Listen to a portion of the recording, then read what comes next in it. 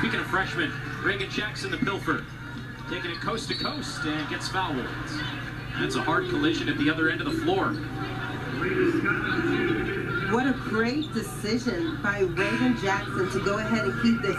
She is a pass-first point guard, and so the entire trip down the court, she had her head up looking for a receiver. When no one was in front of her, she was gutsy enough to take the decision to go right in to Scott, the defender, and earn another trip to the line.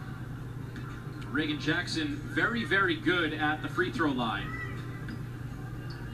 84% on the season, 32% from three. A lot of really good freshmen in this league, AB. You're looking at one today with Sahara Williams for Oklahoma on the other side. But Reagan Jackson certainly putting herself in the conversation, not saying she will make it, but in the conversation.